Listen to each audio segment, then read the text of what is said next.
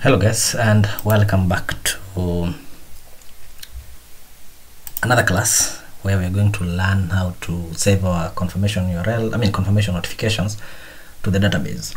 If you already know this part, you can skip, no problem. You can meet in another video, but if you don't know how to do it, let's proceed. So I'm going to introduce another dependency here, and that is something called produces. And I want to do media types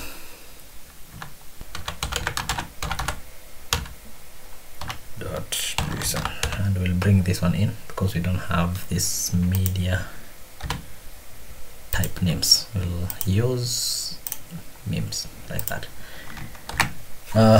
What we've brought in, let me show you. We brought in using system.net meme. Awesome. Now we are here. Okay, now everything that is coming here is coming through what we call a body, so we have to do from body. And what are we expecting? We're expecting to get, remember our model was named, let me open this and reduce this size. Our model was M-Pesa C2B model. Okay, so every data that we get, we need it to have this M-Pesa C2B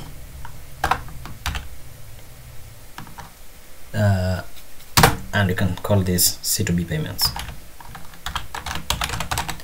Okay, this is C2B payments. We need to bring this model, so go here, use the models, and we have everything set.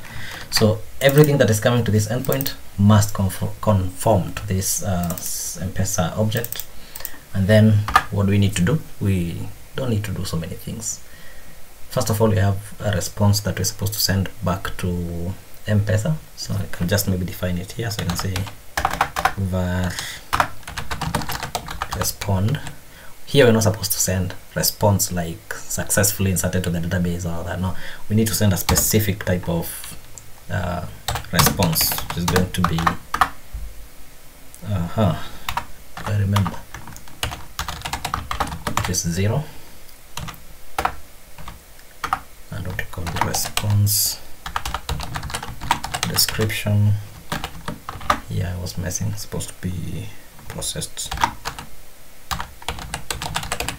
like that. This is supposed to be an equal sign like that, and here you can return JSON and respond like that. So this will be what we have here. We can just do respond, no problem, because it's a string, right? Okay, yeah, we still need to pass this, and then we can now do the respond. But let me just do JSON. Can do JSON response. So this one can be JSON.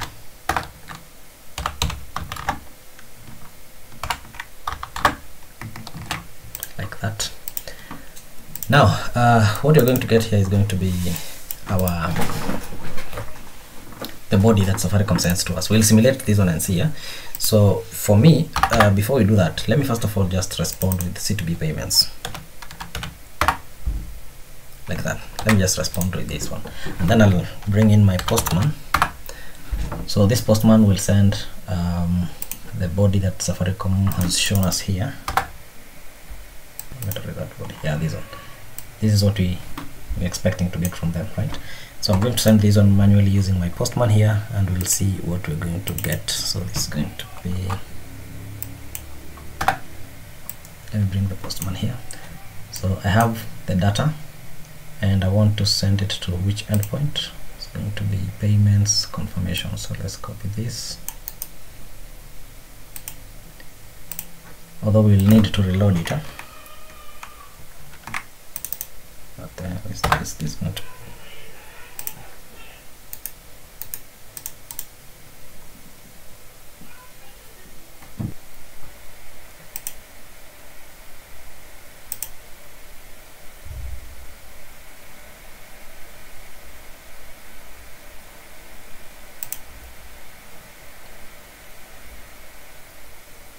It's running, so let's go and test it.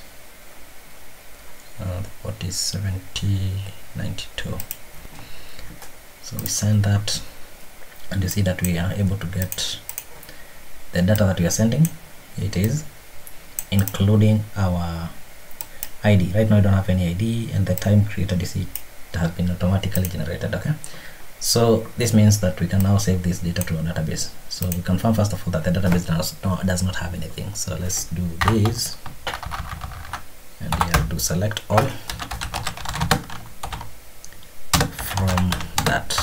C is empty, so let's go and create it.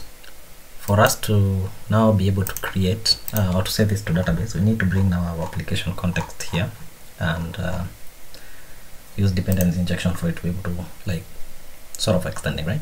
So we need to go here and we need to declare the database context here. So we'll do private application db context. Where is it? Application db context. We'll call it db context. Let me do that. Need to bring this one in. So using data, correct. So we have this one. Next we need to use our dependency injection like that. We'll call this db context, and then we need to have it here. So db context is equals to db context. So this is now available for us to use it. And now saving is very simple. Saving this one is just extremely simple. First of all, we need to validate that our model is correct. Okay, so we'll do if, and we need to do using model state. It's called model state. So models state here dot is valid. So if you send invalid data, it won't work here. So is it a method? Really, no, it's not a method. It's valid like that, the property in it. So if it's valid, we'll now save it. So we'll do db context dot add, and what are we going to add? We're going to add our C2B payments. Then we need to save it. So we'll do no need of this, but let's just save response. So save response is going to be, this is an async task, so it's going to be that. Then db context dot save changes async like that.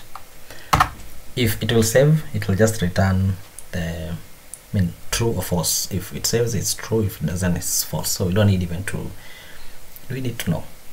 Maybe we'll just write a try catch there, but for now I think let's say it's saved. We'll be able to see that. So else here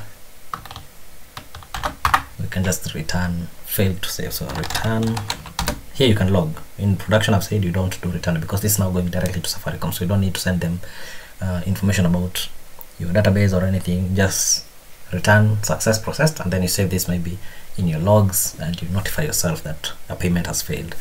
But you can do this, and what you can do here is you can return to see whether model state is not valid or not. So you can just do return JSON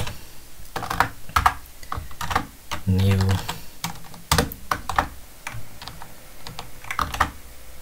and you can say code maybe 0. Forgetting this is ASP, so code is 0 and error is model state.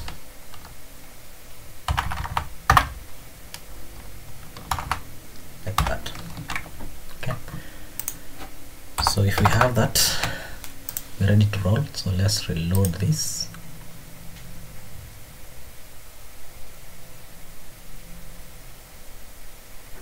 You're good.